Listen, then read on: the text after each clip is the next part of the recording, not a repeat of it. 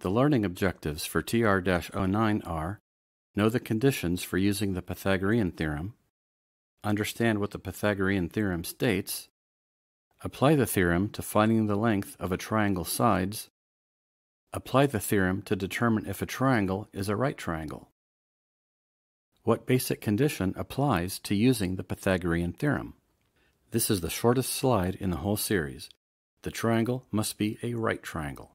Don't try to apply the theorem to other types of triangles. It doesn't work. In the movie The Wizard of Oz, after the Scarecrow gets his brain, he spews out what is apparently supposed to be the Pythagorean theorem, but not quite. Sum of the square roots of any two sides of an isosceles triangle is equal to the square root of the remaining side. Wow, so wrong. Each of these lines of text contains an error. Please pause and correct the underlined phrases. The sum of the squares of the shortest sides of a right triangle is equal to the square of the hypotenuse. A squared plus b squared equals c squared, where c is the length of the hypotenuse. Find the length of z. Well, this is a right triangle, so it's okay to use the Pythagorean theorem. A squared plus b squared equals z squared.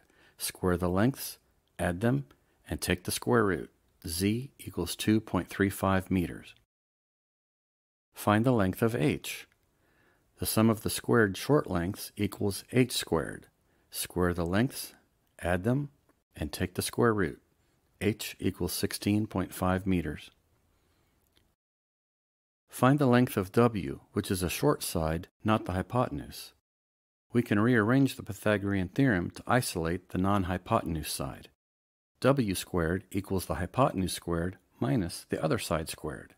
Square the terms, subtract, and take the square root. W equals 23.9 feet.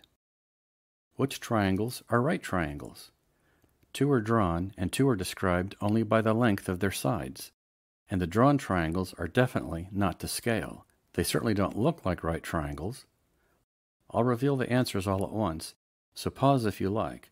Remember, the Pythagorean theorem is true only for right triangles. A, C, and D are right triangles. We try to apply the Pythagorean theorem to each triangle. If the equation is true, the triangle is a right triangle. Otherwise, it isn't. Of course, the candidate for the hypotenuse is the longest side.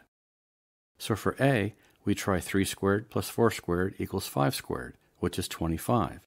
Since the equation is true, the triangle must be a right triangle. For B, 7 squared plus 10 squared is not 13 squared, so this is not a right triangle. For C, 12 squared plus 44.2 squared equals 45.8 squared, which are both rounded to 2098, so triangle C is a right triangle. And for D, 20 squared plus 21 squared equals 29 squared, which is 841. Since the Pythagorean theorem is true, triangle D is a right triangle.